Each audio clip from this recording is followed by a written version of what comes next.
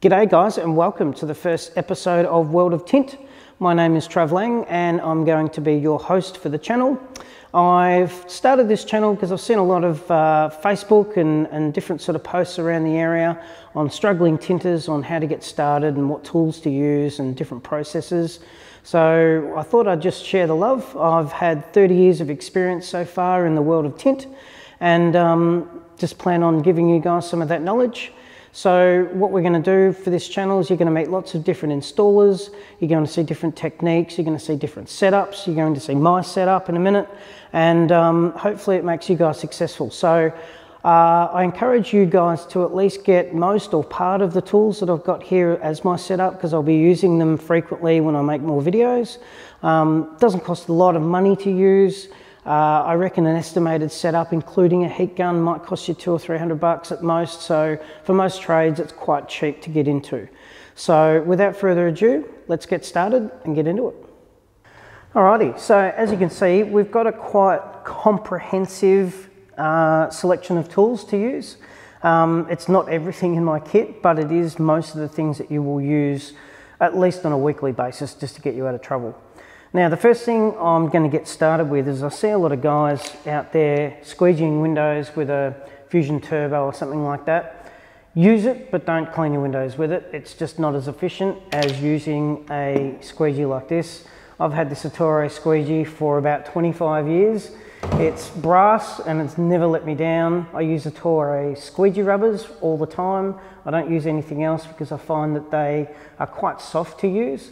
But they also last as well, and look, at the end of the day they cost nothing to replace, and you can flip them over. They're reversible. Once you wear out one side, you just basically slip it out, turn it around and use the other side as well.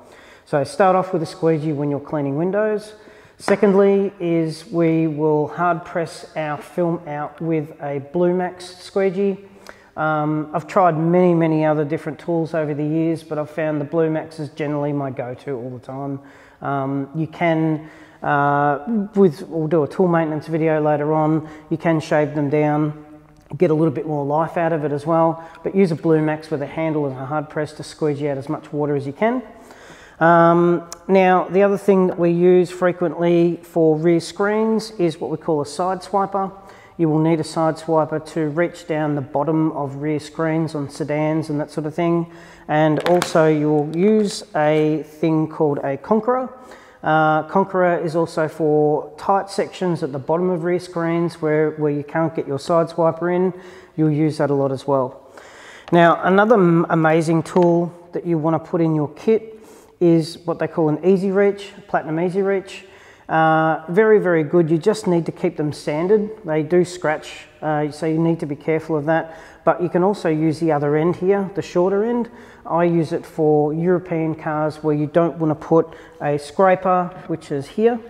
We scrape the windows clean with a scraper, and I always use stainless blades in that. But European cars, you want to use basically a plastic scraper, because they do tend to scratch, especially like Range Rovers or anything with XXX on the bottom of the glass. You'll find that the glass is very soft, and there's also a lot of import cars, like I know Toyota have a couple, where they have a coating on the inside of the glass, and if you put a blade on it, you'll just destroy it. So you'll need to basically educate yourself on those sort of vehicles. Anything European or an import, especially from Japan, has a coating on the glass, and you will need to use a plastic scraper. Now, a sponge, you'll need a sponge to scrub the windows clean. This is a very good tool. It's a clay bar. Occasionally I will use it for cleaning rear screens on the demisters. It saves you from using steel wool. Steel wool is still a necessity at times, especially for removal and refit. But more often than not, my go-to is a clay bar, but stubborn demisters where it's sort of gunked up and it's got a lot of sort of basically contamination on the bars from over the years.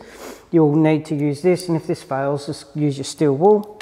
I use a Sharpie. We'll go through that at some stage for rear screens, and some tape. I've got a large Stanley here. We will use that when I teach you guys how to shave the top edge of your windows. Certain sections you will need a larger Stanley. We've got some tape here. We've got a tape measure.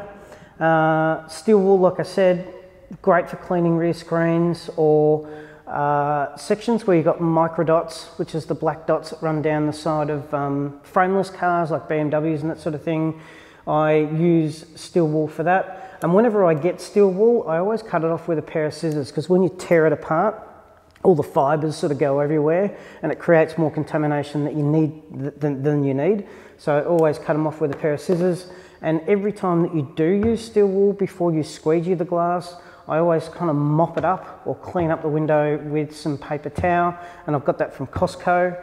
Other tools that we've got here, this is the scrubber, basically for deep rear screens that you can't reach, especially down the bottom, just to agitate the dirt and debris that's sort of stuck down the bottom.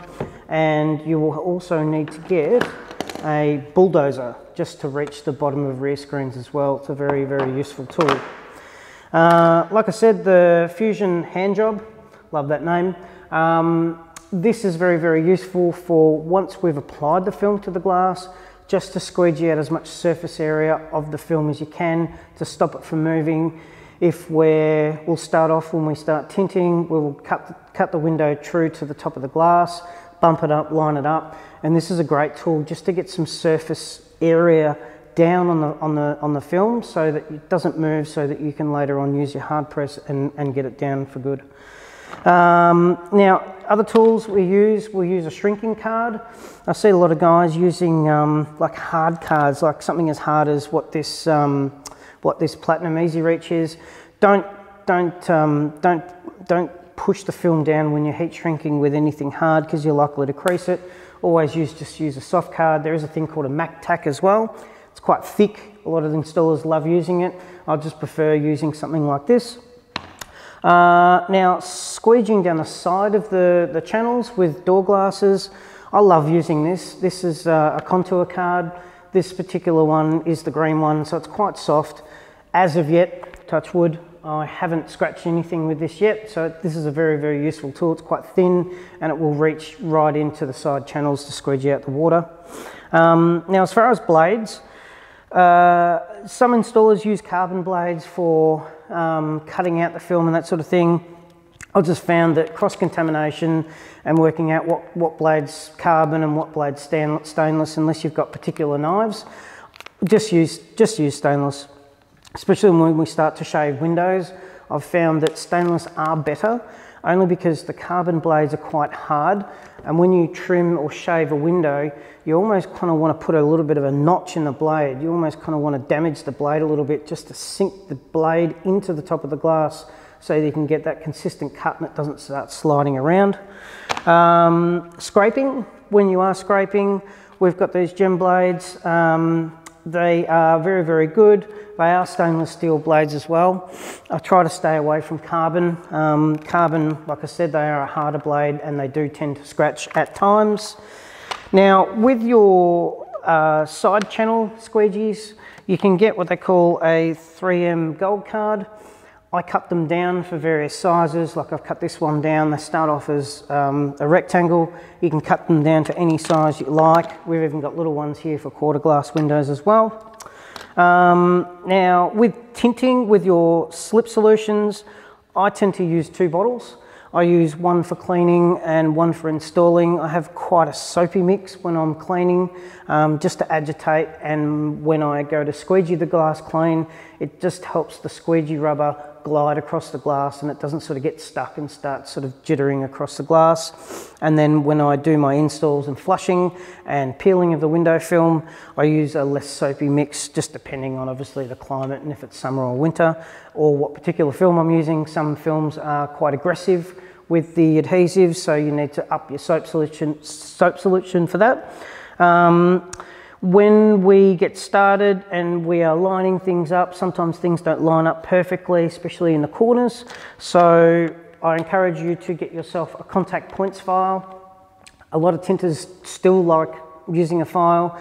I did start using a file when I first started learning, but once you learn to shave, you just never go back. Unless you've got a window that's quite rough on the top edge, which is where I'll always go to with my file. If it's got a bit of a divot missing in the top edge of the glass, if it's damaged for any reason, use a file for that. The soap solution that I've sort of basically go to, don't use a dishwashing liquid. They do have detergents and that sort of thing, so it will break down the adhesive over time. So at the moment I use the Fusion All-Type solution. It's not a plug, it's just what I use. Now, as far as tools for removing door trims and that sort of thing, you've probably most likely seen these sort of tools here. They are very, very handy, and I've recently got myself one of these trim tools, and I also use it for cleaning the side channels, which we'll go to at a later date as well. We pop a rag around it and clean up the side channels with that, so it's just very, very useful. Now, when we start shrinking, I dry shrink a lot, well, mainly dry shrink with rear screens, and I'll always use a glove as well. So we'll teach you guys how to use a glove efficiently and how to use a heat gun efficiently. You'll also need some wind-up tape once you've finished your job. It's good to put some wind-up tape on the window switches, just so customers don't wind it down for a couple of days or a day or so. Now, the other useful little tool is what we call a chiseler. Chiselers, basically when you do have those little tiny little dots, you might have one or two in a window, it's just easy to just push it down. It's quite a hard card. Just keep it sort of sanded a little bit because it can scratch the film, but just so basically just for pushing down the odd little dot here and there. And then finally, I think we're coming down to knives. I use a stainless knife for cutting out my window film, and for the life of me I cannot find my trimming knife. It's a plastic knife, and I use a plastic knife for trimming so that when I do trim, if the knife does slip or the angle is too deep, then the edge of the knife here doesn't score the top of the film, and we'll go through that at a later date as well. Now, I think finally we're basically down to heat gun. Now, I can't recommend the Steinel heat gun enough. I've used many heat guns over the years. The best heat gun I've had over the years has been a Makita, which unfortunately they don't make anymore, that particular one. I think it was the HG 1100 by memory. This is basically what it was like. It's just a fantastic heat gun. It's a Steinel HL220. I know a lot of wrap guys love using this, and there is a wrap version with like a 2 or 3 meter cord on it. Very good heat gun, and it's digital so that you can dial it down. So if you are working with me and following this program, I can tell you what temperatures to use for different heat settings, different shrinking of windows, that sort of thing. I use a different heat setting when I pull shrink versus when I just dry shrink in a normal way. And I think that really basically covers everything. Now, last but not least, unfortunately, you are going to need to get yourself a packet of Band-Aids, because it's inevitable, and I've got a few scars to prove it.